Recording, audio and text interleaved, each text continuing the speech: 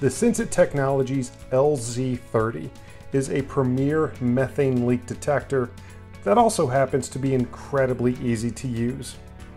Firstly, and I know it's obvious, but you always want to make sure it's charged before use. When you're ready to use it, take it out of the case and turn it on.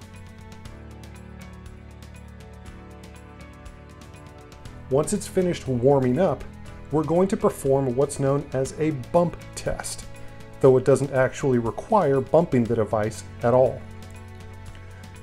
Place the active LZ-30 back in the case and hit the measure button. The case is specifically designed for this test, taking a reading from the calibration cell a few inches away. You should return a reading of at least 1500. Once you do, the unit is ready to start doing its job. At this point, all you have to do is point the LZ-30 at the area you wish to measure and aptly press the measure button.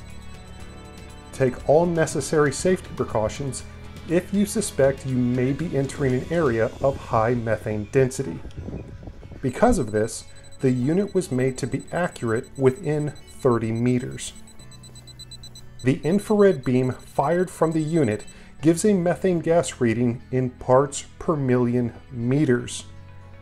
It comes equipped with several adjustable alarm indicators for when it receives a positive reading, including a red backlight on the measure button, dynamic vibration, and even an audio tone which increases frequency depending on the strength of the reading.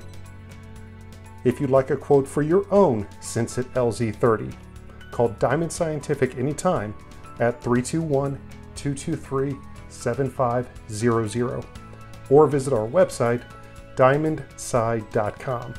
That's diamondsci.com.